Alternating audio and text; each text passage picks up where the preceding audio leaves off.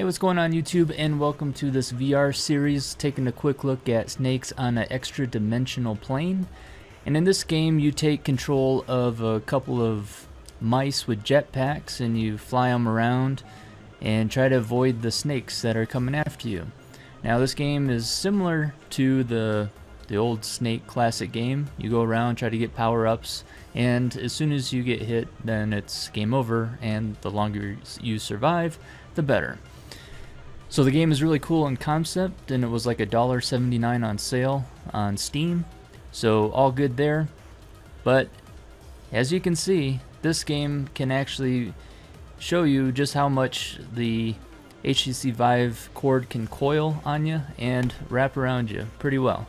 Because one of the tricky things with this game is the snakes are behind you the entire time, so you have to keep a momentum going. So you can't actually see them. So it'd be easier, I think, if you had it out and move it around and actually be able to see. But you can't actually really see them unless you're looking around for it, and you got to pay attention where you're walking. So this game is definitely one too that you don't get style points by any means. Definitely make sure the shades are drawn. If my neighbors were to peek in, I think it might show of concern walking around like that. But I mean, for $1.79, I don't know, once the VR headsets become wireless, then I definitely think this game would be a lot better.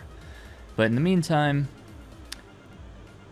try not to hurt yourself or injure yourself running around with this cord, and I think the gameplay speaks for itself here. So thanks for watching, and see you in the next video.